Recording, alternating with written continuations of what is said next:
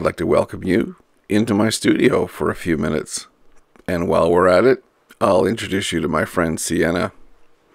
She keeps an eye on everything. I like to also purchase some off-tints, paints that I can use to tint the surfaces of my canvas. Those paints are often rejects at the paint store, and they work just fine. And here are my canvases. I like to do a few of them at once. Why not? So they're good and ready when I'm ready to paint, anytime I'm ready to paint. And in this case, we're going to do a few little 8x10s, or for this demonstration, we'll do one 8x10, but I'll tint 3 of them. The color I'm using is a warmer charcoal tone, but you can use any kind you like. There really is no matter to what color you choose. There are a lot of artists that like to use pink or orange or gray. Sometimes artists like to use black, and other artists, like myself, most of the time, I will just use a gessoed white surface and just go ahead and paint on it.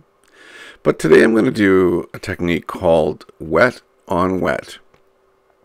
Now, if you're a watercolor artist like I was for the first 35 years of my life, and still occasionally love to paint those watercolors, well, you know that wet on wet is just painting wet details into an already still wet painting, and it just makes for the softest, foggiest, most evocative types of images, I like to say. And in the case of today's sample, we're going to do that. But you got to make sure that you've always got on hand your favorite beverage and a couple of little treats. Why not? It's tea for me today in one of my favorite mugs.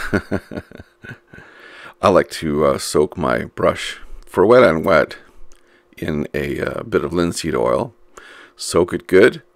Let it sit for a minute, and then after it's fully saturated, I'll just brush out the majority of the oil and leave the brush with that oily, I guess you could say, just a saturation of the brush.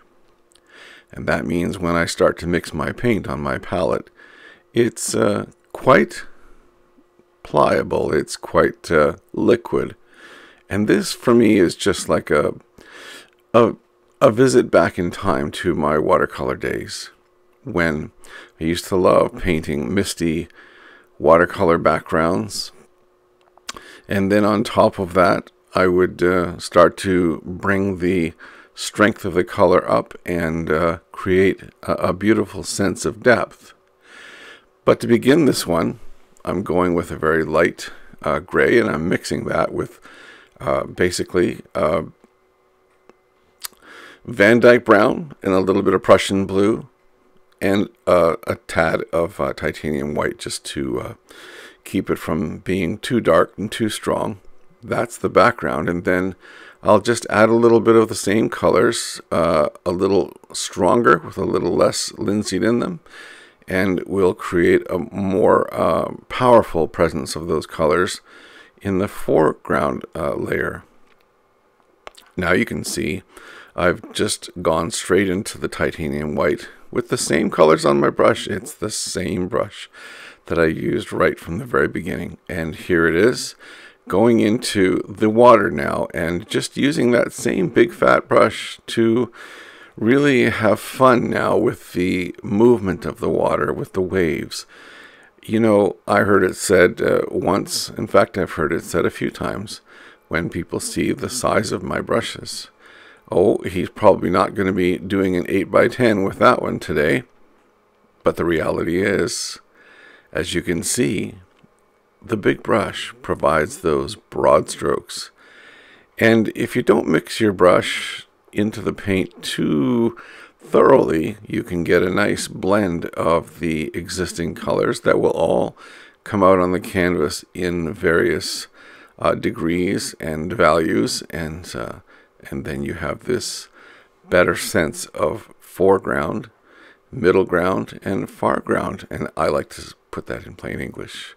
I just like to say here, there, and way over there.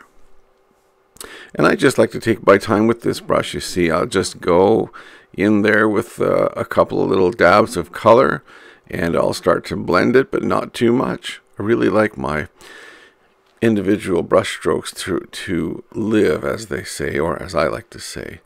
I like them to breathe and to have their own sense, rather than blending out the background and having it all perfectly smooth. I just like the happenstance or the looseness of those broad strokes. It's kind of the way the air is, especially along the lakefront. You might have the wind blowing, and in this case you certainly do. The water is reacting to that, and the air has mist in it. It has vapor in it, and well, it's moving, and so we need to show some of those movements just by allowing the brush to just dab and leave its path behind. It's just a wonderful experience. I feel like I can hear the wind blowing as I'm applying these strokes. Can you feel it while you're watching?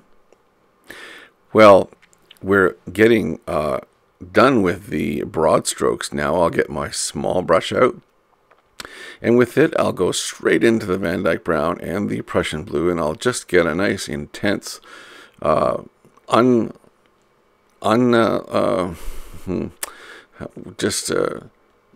not full of linseed oil, just a straight unadulterated paint, just applying it almost dry brush right over top of the surface. Now remember, this painting is still quite wet, and the big brush still had linseed oil in it, so this is very much a wet on wet. But this intensity of this small brush loaded with, you know, unliquefied, unmixed paint, in other words, no linseed oil, just go straight onto the canvas. Well, that will give us some stronger strokes against those softer background ones. And you see that? We get those nice little tree details as the breezes blow, as the winds whip up the waves, and the air moves. We can almost feel it. We can almost feel it blowing against our skin, our face. It's just a wonderful thing, and for me, that's when a painting starts to really live, when it has breath of its own, and it carries us, and it transports us to a place that we are not right now, where we might wish we could be, or where we would just like to daydream of. I really hope you've enjoyed this session of Wet on Wet with Robert McAfee, and come back again, will you? We'll do this again one day.